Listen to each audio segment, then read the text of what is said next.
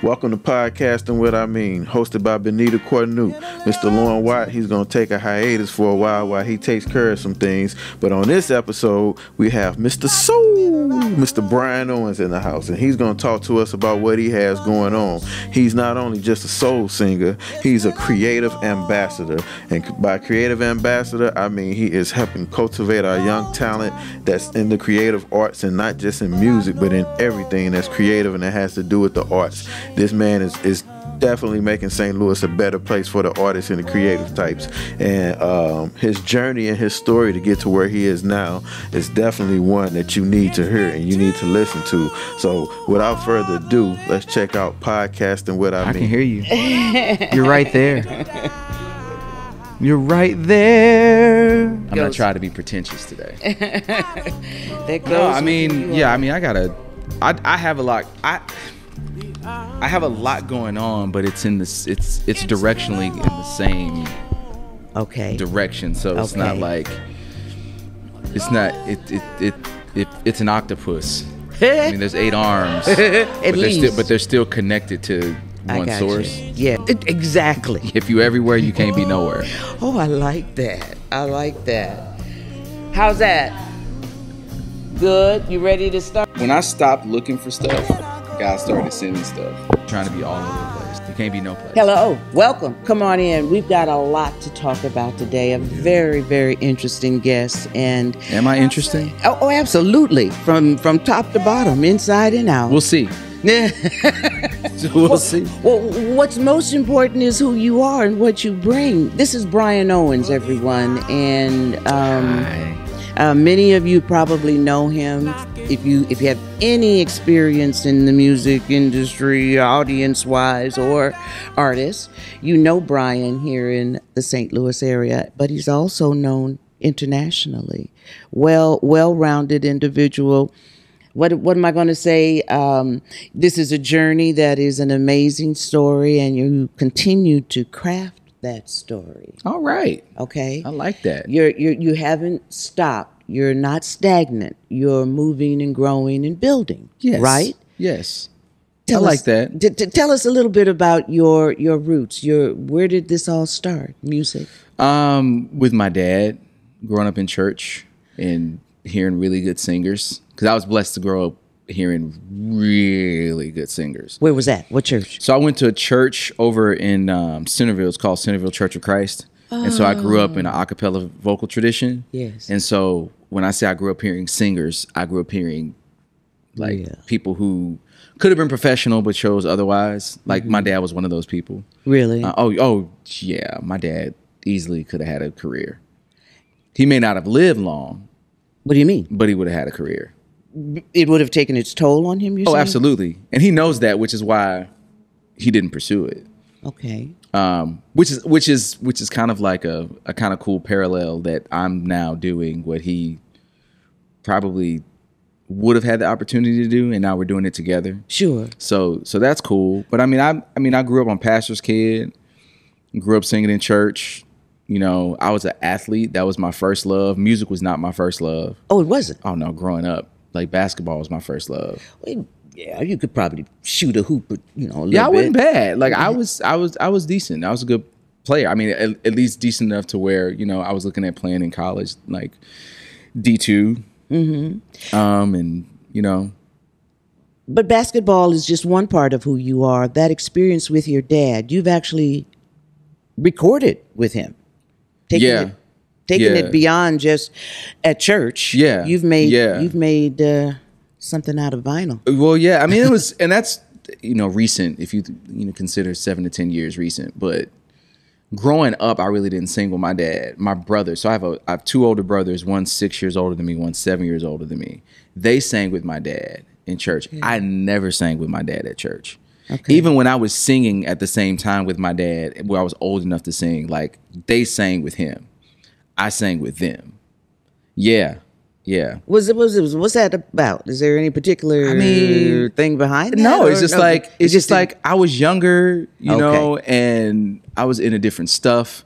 Okay. My dad had a song that he sang that everybody loved, and as my older brother, got older, he would sing that song with my dad, and I wasn't gonna do it. His voice is too high for me. Okay. First of all, but yeah, like I think as I got into my adult life, it actually happened on accident. I was doing a show at the Sheldon, and this was like around maybe 2007, maybe. I don't even know if I had kids yet. Oh. And I had my dad come out and sing "A Change Is Gonna Come" because I knew that was a song that we both knew. Yes. And it was the first time that we had sung that song together. And then after that, we started doing more stuff together. Eventually, we did a video and did a single for "A Change to Come" in 2013, and I didn't think anything of it. I thought it was just, we were doing it for Kids Rock Cancer. Oh, so the video that we did for "A Change Is Gonna Come" was really just about getting people to download the single. So I didn't think anything about the video. Okay. And then in 2017, a guy that I've never met before in my life named Owen Bucknell found the video on YouTube, put it on Facebook, and within like 2 weeks it had 10 million views.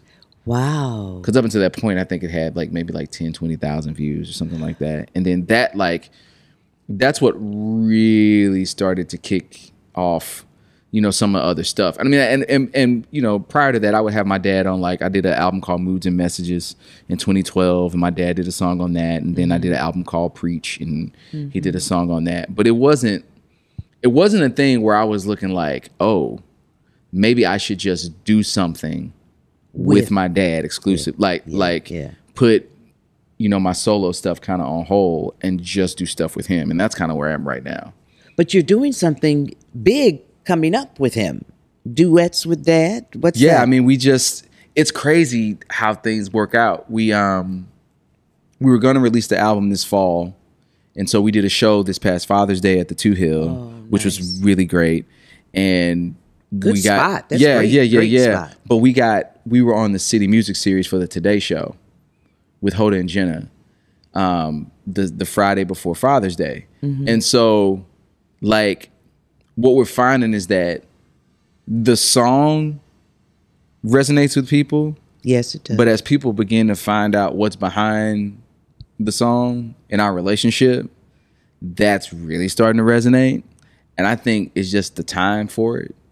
Like, what's behind that? That you've got my interest piqued. You say, what's behind it in the relationship with you and your dad? My dad will always be my father in relationally, but functionally, in my early 20s, he stopped being my parent and started being my pastor, and that was phenomenal. Okay. It was phenomenal. No. Like, it was like, that's what I needed. Oh. You know what I'm saying? Like, I'm saying he's my father, because like DNA, genetically, all that kind of stuff. Physically, he is my father. But what I needed then was, because I was out there, I was a mess. Can't imagine that. I needed, yeah, that's what grace will do. I needed a pastor. Okay. And that's what, he was. And so that is kind of like the core of our relationship. Like, it's more so than being my dad. He's like my brother in Christ. Wow. And so that supersedes kind of the other aspects of our relationship. So when we sing together, it's pretty dope. Because the other thing too is that he can really sing. Okay. And people who see the video, they see one aspect of what he can do vocally. Because when we recorded that, he had sinus stuff going on. Like, he wasn't even 100%. So now what's cool is me, going from like father to like having him as a pastor to like now having him as an artist that I'm getting to produce. That's fun. Sounds like there could be that spiritual connection that influences your musical performance. Oh, that influences everything. Okay. Like, for both of us, faith is the highest priority. Above anything. Should be. So we share that. So, just that kind of being the driving force of our relationship, it makes everything else really easy. Singing together is easy. Does he have any? Well, obviously he didn't, because you are doing it, and it seems he's right there supporting you. But you have made your mark outside of the church and the religious community in terms of your music. I love that you said that. I love that you said that. I love that you said that. Yeah. So it's interesting how you position that thought. I made my mark outside of the church and religious community. He would say, and I would say, that isn't necessarily the case. Okay. People always ask me, well, when are you going to do a gospel album? And my first response is, well, have you heard the album that I did? Just because it's in a parable doesn't mean it's not proclaiming the gospel. Okay. It just may mean that it's for those who need it implicitly and not explicitly. And so my whole career has been based around this idea that, you know, it's not that I don't promote the gospel. Okay. And actually there's a greater burden, because I actually have to allow my life to be the thing through which people can see the power of it. Yes. So it's not that like, hey, I sing all these gospel songs and therefore, you know, I'm a Christian. No, it's like I sing songs about loving my wife, loving my God, and loving my family. Okay. I sing songs about building community with a Christian worldview. Like that's what I create, you know, not just music, but film. That's what I create content around. So like, I haven't done anything outside of the church. Number one, because I'm a part of the church. Okay. Like, now, have I done a full album of gospel, of music that is like explicitly gospel? No. Do I feel like I need to? No. You don't need to. No. No. Yeah. You've done well enough otherwise. And that's one of the things, a couple of things you've said there that make me have different thoughts. One is you talk about creativity, and I'm going to go down to something, Life Creative STL. Yeah. Tell me about that and how that plays into your sense or your commitment to community through the arts. So I'll give you the boilerplate, right? So Life Creative STL was designed to be what we call a sustainable creative ecosystem. And the ecosystem by definition it's like an organism, not an organization. Like it has everything that it needs to thrive, to grow, and to develop is within it itself. And so Life Creative STL is a collection of really, really strong partners. And, you know, on the for-profit and nonprofit side. And the aim was to develop leaders using the creative space. That's really what we want to do. Because ultimately for me, everything is about discipleship. Like the platform that I use to do it is irrelevant. It's all about discipleship. So when I started it kind of came out of this sense of like, I always wanted to be able to use the creative space and any revenue that's generated to go back into places that have that kind of mission. And then living in Ferguson, when everything happened in 2014, I was like, okay, so how do I know how the community responds and I know how my church is responding, but how do I respond given whatever platform I may have? Yeah. And so it actually was kind of like things were providentially guided to place me in a situation where I started mentoring these kids at Confluence Academy Old North. Yes. But I'm like, I wanted to do stuff in Ferguson. Yes. But I got guided to Confluence Academy Old North, only coming to find out that like I had we developed a program. It was a therapeutic songwriting program with Maryville University, who I had a connection with. And, you know, we had 6 students that work with music, you know, music therapy students to make songs and all this kind of stuff. Well, out of that program, of that 6, 2 of them, like they kept coming back. Like even if we went to do another group of kids. Those kids stay with me. So I had to develop new opportunities, new experiences for them, new things, and started adding more people to them, right, as God would send them to me, only to find out that those kids, the 2 kids, were from Ferguson. Oh. They moved because they were living in Canfield. And when everything went down, it got so crazy that their mother moved them from Ferguson to the city. Oh. Usually you see it going the other way. Right. So I end up, the genesis of this was me working with these 2 kids and seeing how it would grow and develop. You know, I got asked to do stuff from the St. Louis Cardinals. I would bring in these kids. I got asked to do stuff from the Pulitzer. I bring in these kids. When I started, you know, I ran the In Unison program at the Symphony for like 10 years. Yes, you did. And really developed the mentoring program with the college students there, and they're music majors. And so I started taking them on tour with me. Like, it's just like all this kind of stuff was happening organically out of the platforms that God had given me. Mm-hmm. And then we started naming it.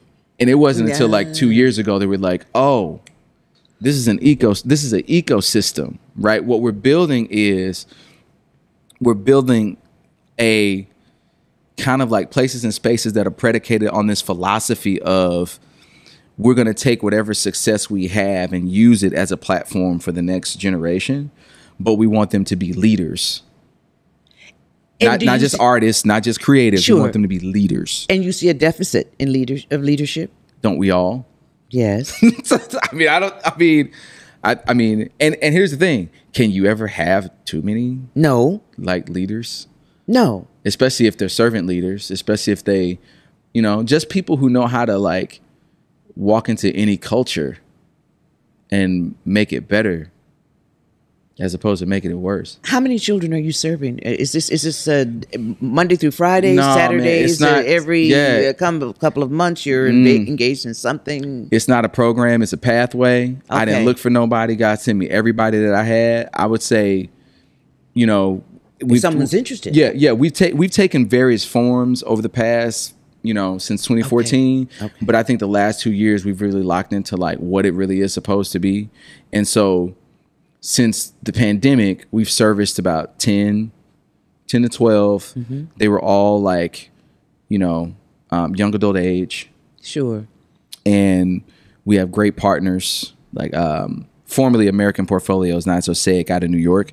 So they helped us fund a program where we were able to give 5 creatives, you know, $1,000 a month for a stipend, $250 that goes in a savings account, an investment advisor, and then we would pay for all the project stuff that they needed and wanted to do. Beautiful. Right. So the ecosystem was about, first of all, building out the outcome. Because it's one thing to start a bunch of programs with kids in middle school. Yeah. But you don't have any idea of how to get them to an outcome. So instead of us building from the top up, the bottom up, we built from the top down. Oh, gotcha. So we started with, this is what the outcome.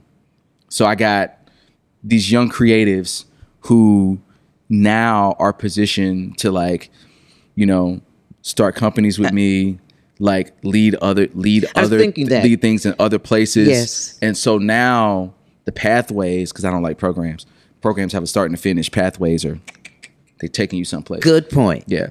So the pathways that we're working in now, like, are they actually have very succinct purposing in them. Sure. We know how they can function.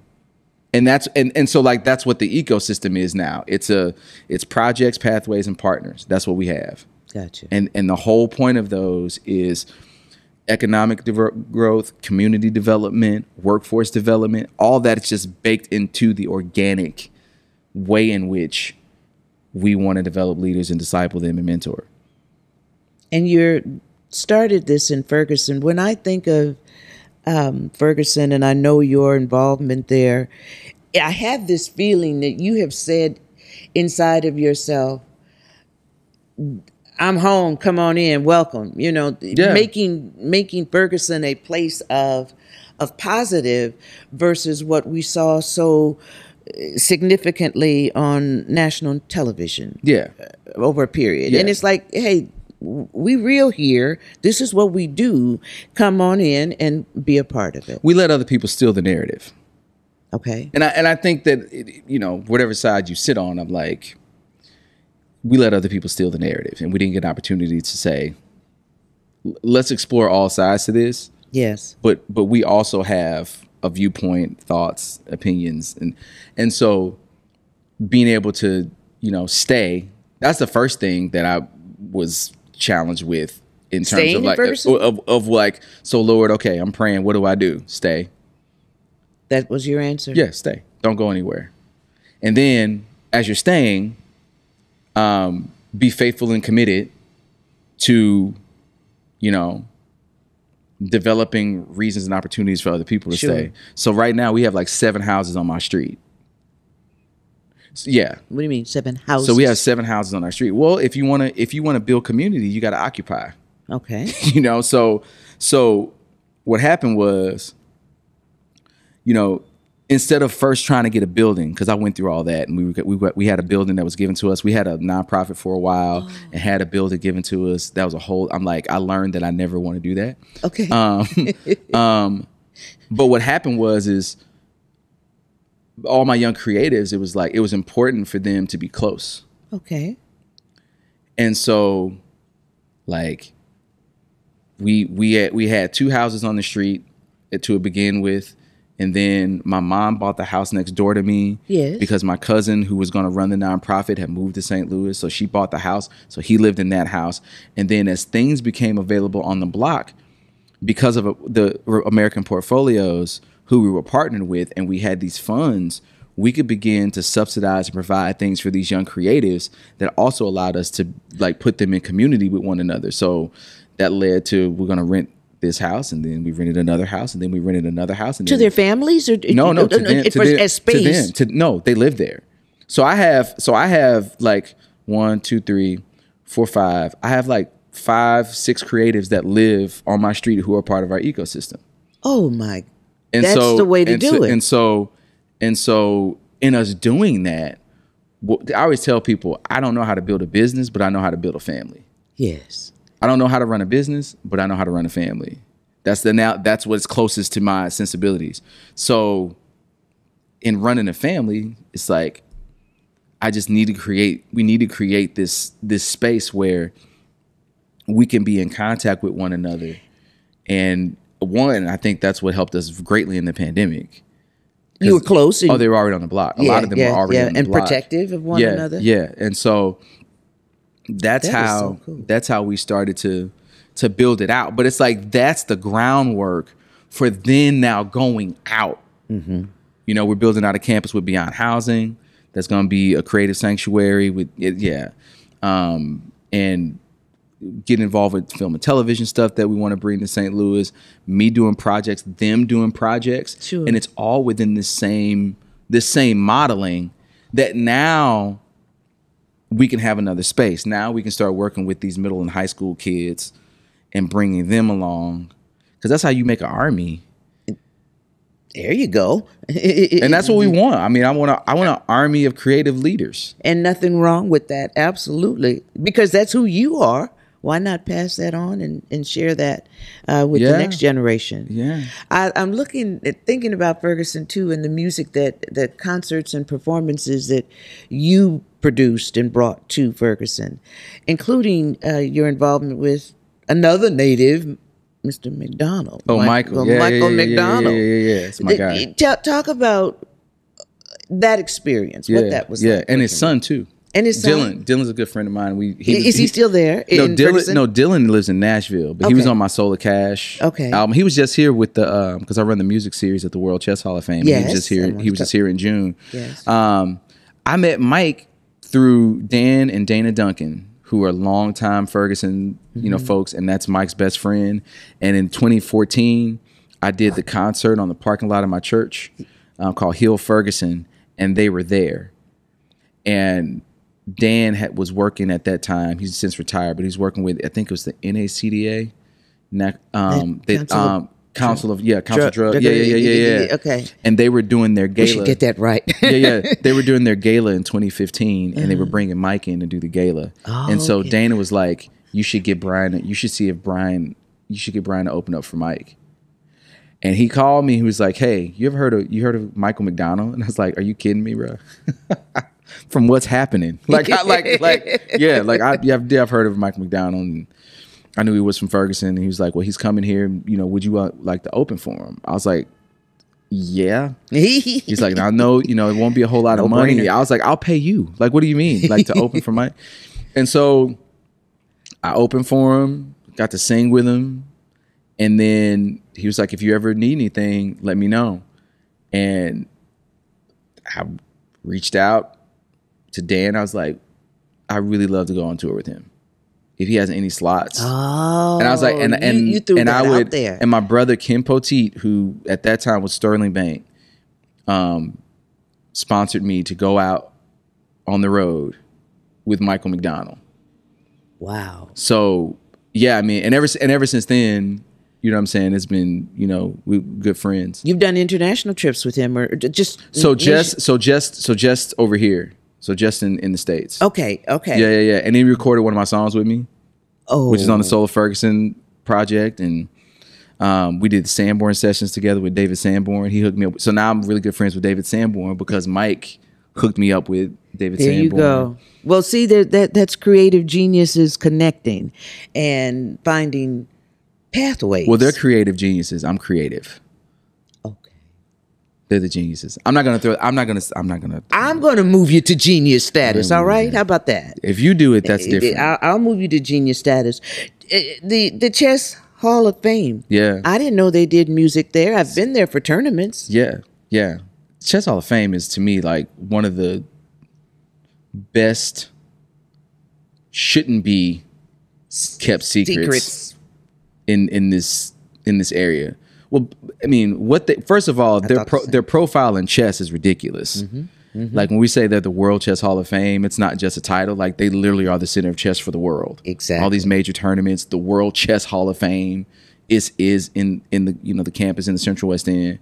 So they've been doing a music series since the beginning. Since they opened, they've had a music series because Rex Sinkfield and his wife Jeannie Sinkfield are music lovers, not just jazz. Not just jazz. Okay. Oh, like Jeannie Sinkfield, is by and large responsible for the composition program that's at Mizzou.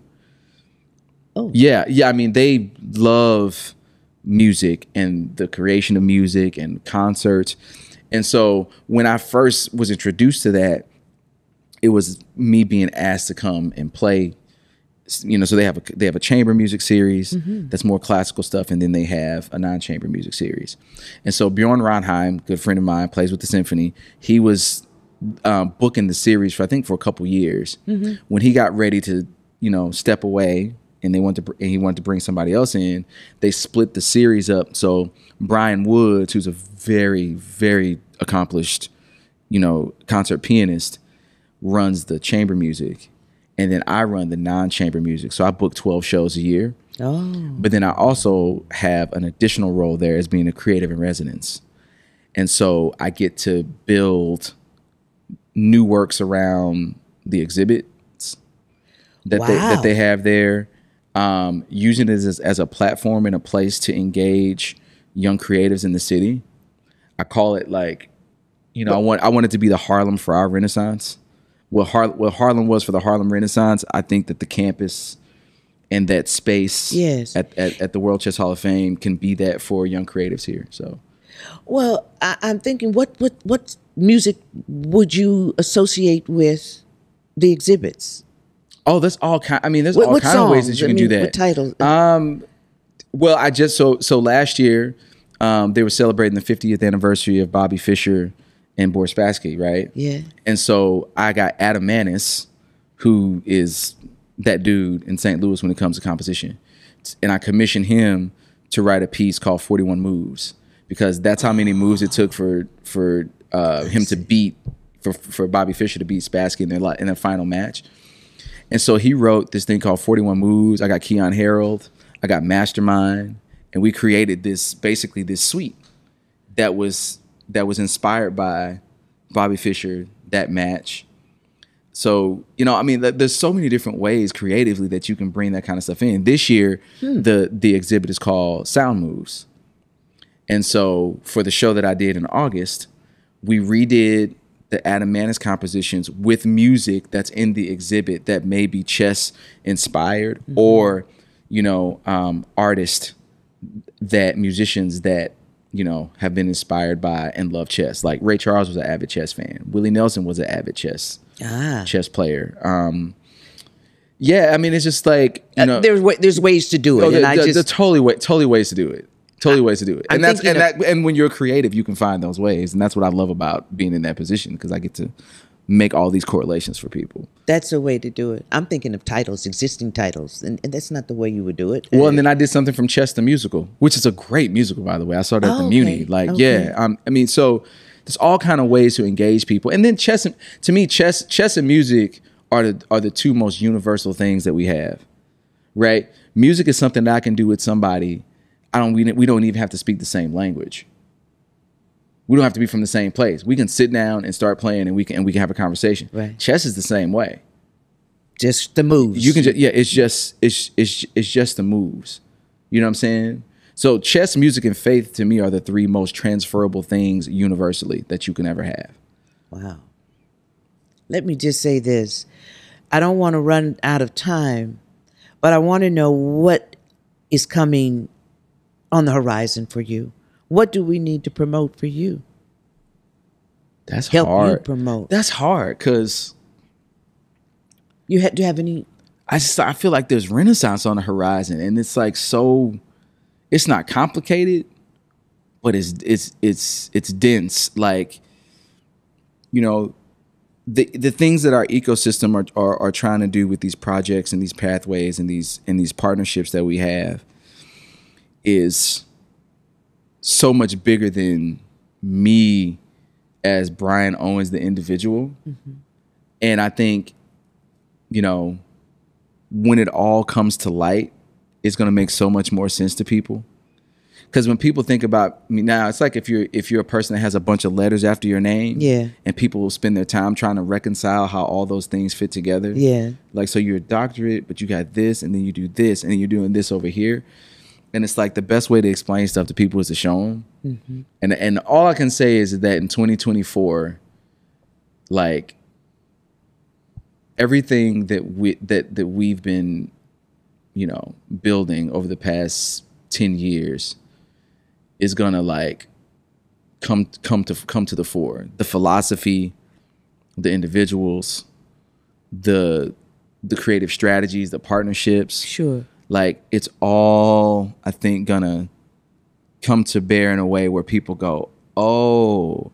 I mean, that's one of the main reasons why I stopped doing a bunch of concerts in St. Louis, because I realized that my relationship to the city has to change in order for people to be able to understand what the next move is.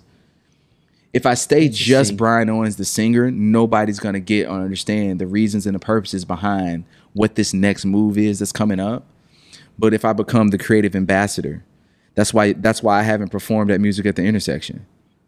But I'm the creative ambassador. Yes, you are. Right? That's why I'm the creative in residence at the World Chess Hall of Fame. I may do 2 shows a year there where I'm performing. That's why I'm not performing a lot in the city, because I want to engage the city around thought and philosophy and placement as opposed to performance. Is it working? Are they listening? Are they coming into the fold? Or I mean, I'm on your podcast. Yeah. When was the last time you saw me perform on Fox 2? It's been a while. And really the only time I did it was when I was doing stuff with my dad, but that was more so because nobody really heard my dad. Okay. Right? And so I'm just really excited for everyone to kind of see the launch and the birth of, of God's favor in our lives. Because, I mean, I got the Regional Arts Commission. I got M1 Bank. I have Maryville University. We have Beyond Housing. We have a major, like the largest financial services company now in the nation with Osaic. All at the table with us. helping us to build this out. In the past, I had like Stewart Family Foundation. We have stuff on PBS. Like, it's like we've been blessed to be able to be nurtured and mentored and discipled towards something that is bigger than any one individual and it transcends music and art. It's about the creative space and what you can do with the creative space as a platform. And that's what people are going to see next year. Now, I will be opening for Samara Joy on December 12th. So my dad and I are opening for Samara. We're opening for Samara Joy. I can just hear it. Yeah. So we're doing that stuff. But no, I get your point though. How else are you going to really be able to focus and message and coerce all of these entities together to follow your dream and your goals and your desire for that creative ecosystem that you talk about? I have to ask you, though, about the book. Before you go, you're also an author. You've written a book. What's the title? A New Holiday? Yes. So I cheated, y'all. Uh-oh. I cheated. What is? Cheated. That doesn't sound like you. Yeah, I cheated. It's not so much that we wrote a book, but we wrote we made a film, right? Okay. So during the pandemic, we ended up making this short film, holiday film called A New Holiday, which is inspired by Thelma Stewart.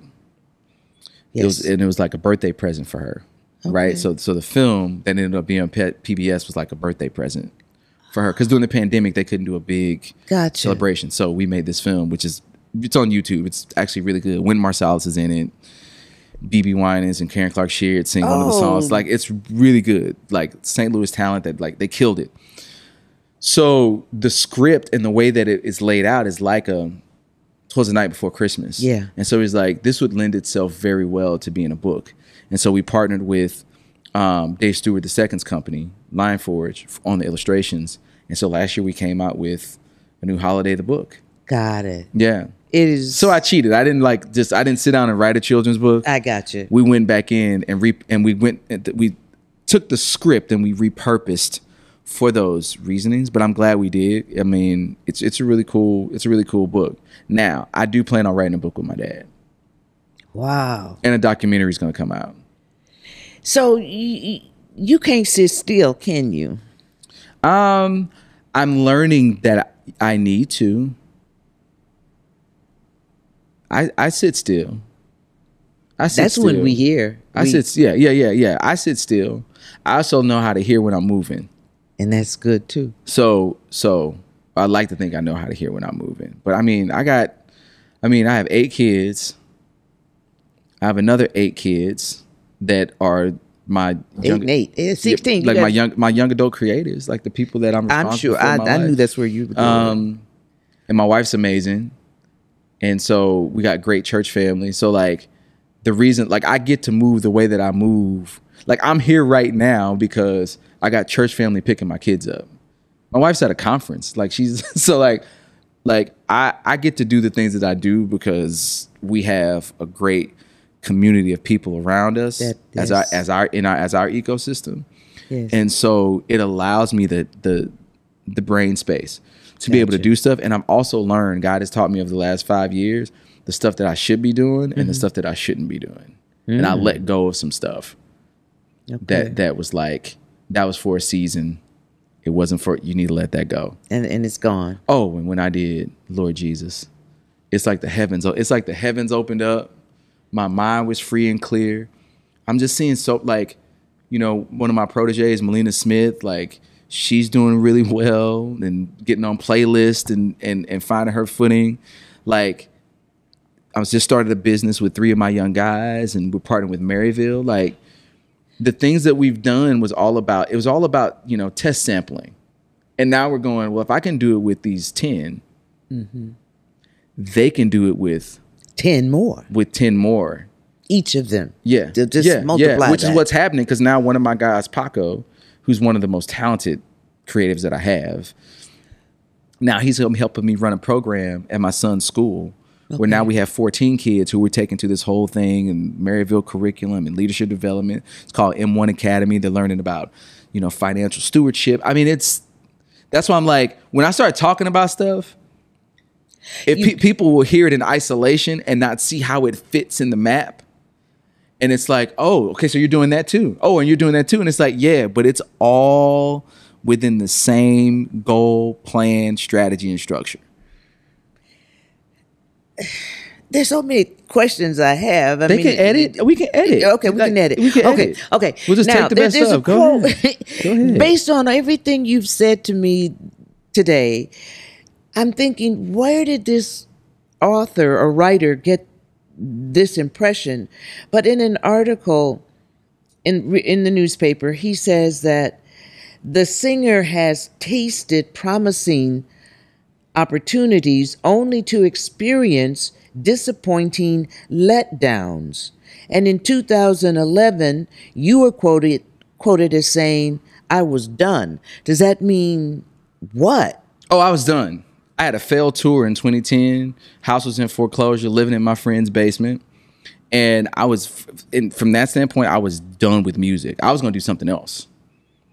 Two things happened. My dad, who had lost the most money investing in my tour, he worked at Ralston, Nestle. That's where he did his career work. And went to lunch. And he basically was like, it's not, I'm not worried about the money. I'm concerned about you. And maybe you should, because I told him I'm done. I'll dig ditches. I'll do something else. Because I'm still working at the symphony at the time. I'll do full time that.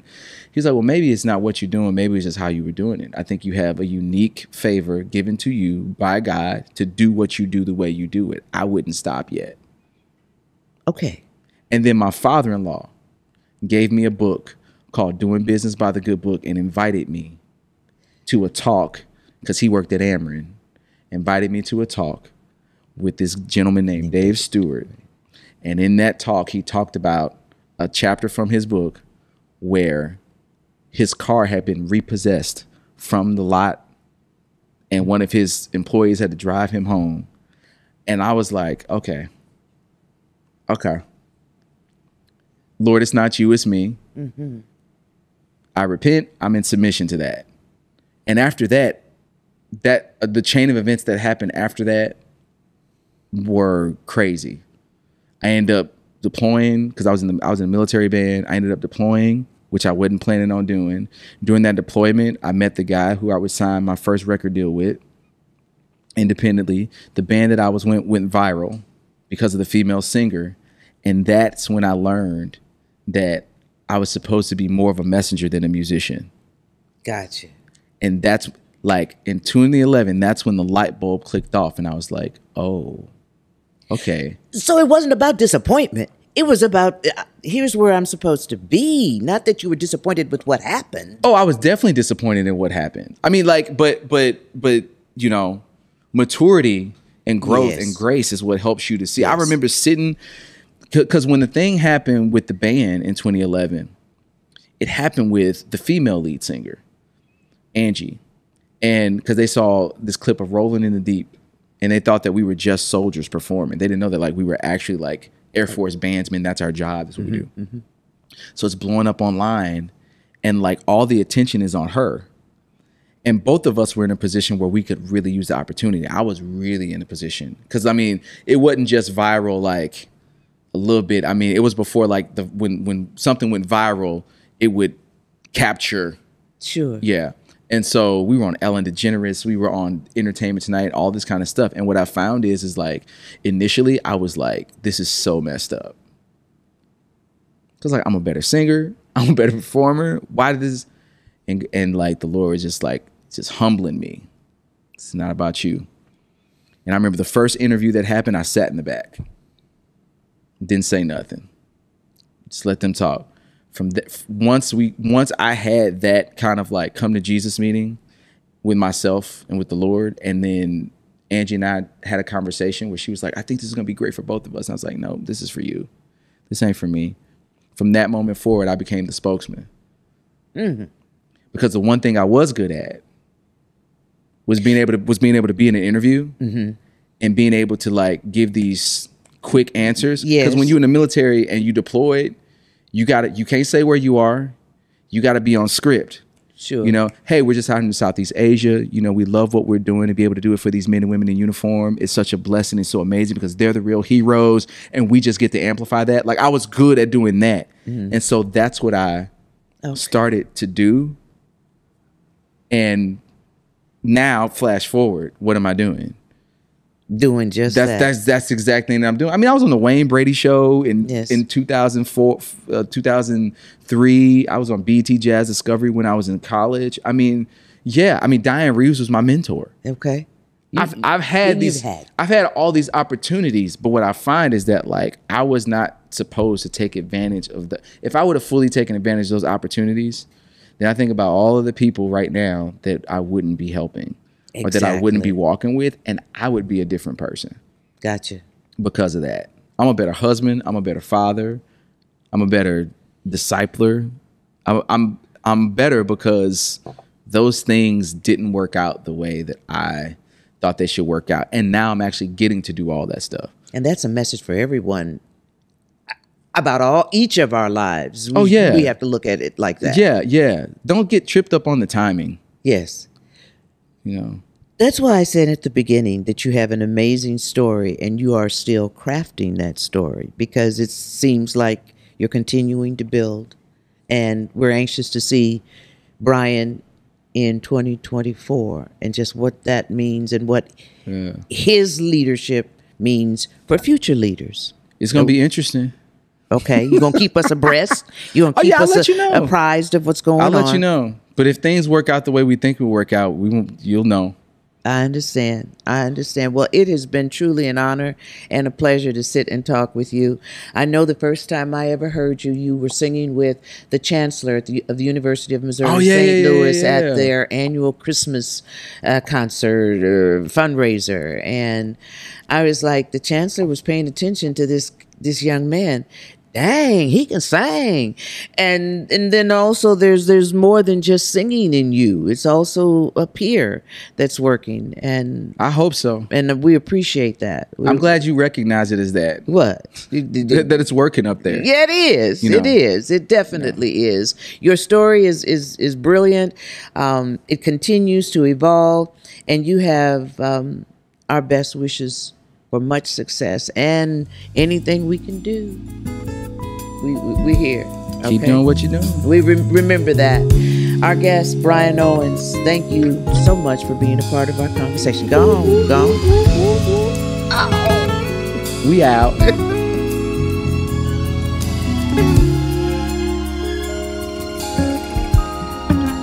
When I was a child, I couldn't see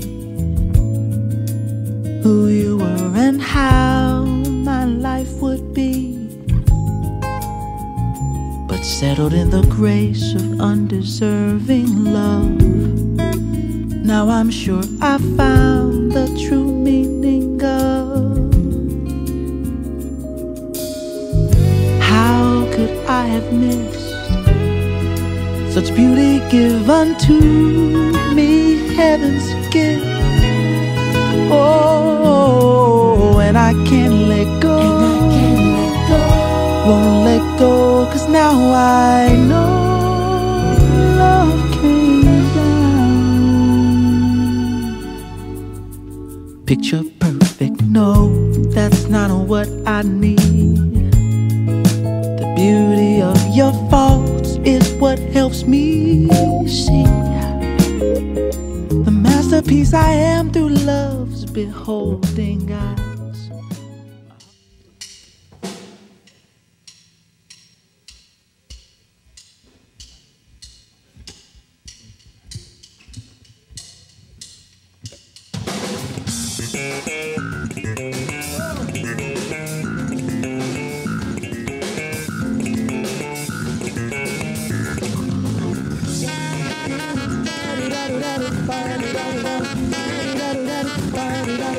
Bye.